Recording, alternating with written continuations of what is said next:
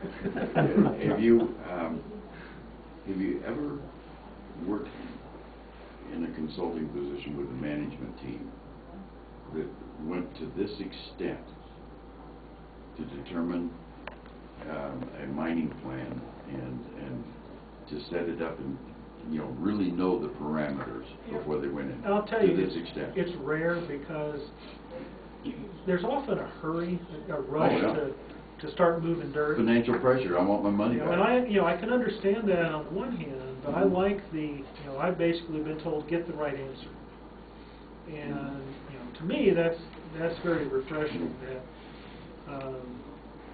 they'll give me the data I need, they'll give me the time I need to get it right, and I feel like here I'm a part of the team. If I see that we're not collecting the right information, or if I see a place where we need more, I can say, guys, I need a hole here, and a hole will appear there. They'll add that to the list, and too often I get called in after the drill program's done. Okay, give us an answer, and it's too late to say, well, you guys gave me the wrong stuff, or why didn't you drill another 100 feet that way?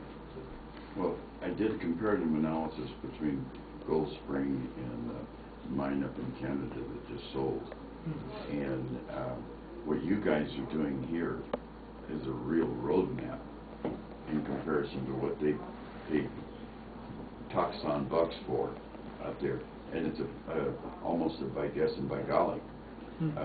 There's some pretty shaky prospects that sell as if they were mines, and the business can get a bad name that way. When you look at the other side of the coin as to what they're getting, that it's not, even though, it's just not proven reserves. They put all these stipulations in it, and they don't have the foggiest down in third-party verifiable writing as to how they're going to access it and how they're going to retrieve it, and they don't know what their extradition kind of costs are going to be. An interesting side